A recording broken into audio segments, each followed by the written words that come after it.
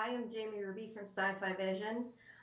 So were both of you familiar at all with the game before you started working on the series, and have you since played it? I was familiar with the game. All of my friends were deeply uh, entrenched in everything Halo while I was a kind of teenager and in my just entering into my 20s. So yeah, I was super aware of the game. I have played the game before. I will be honest, I don't think I'm that good at Halo. I'm much better at Sims.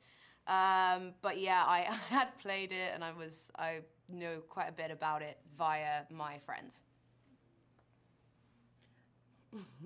Yeah, I was first introduced to it 20 years ago when my husband used to play it instead of cooking dinner or watching our baby.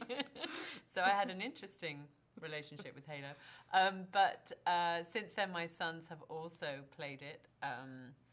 And of course, it's got its die-hard fans. It's been in competition in the last 20 years with lots of other games that have come onto our platforms. But I am impressed with its staying power and the fact that it has such a devoted following, and that it's a following of different generations. That it's not just something that's only existed for a couple of years and has got a fan base that's kind of similar. I think there's quite a lot of.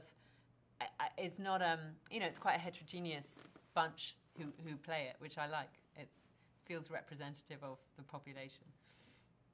Great, thank you.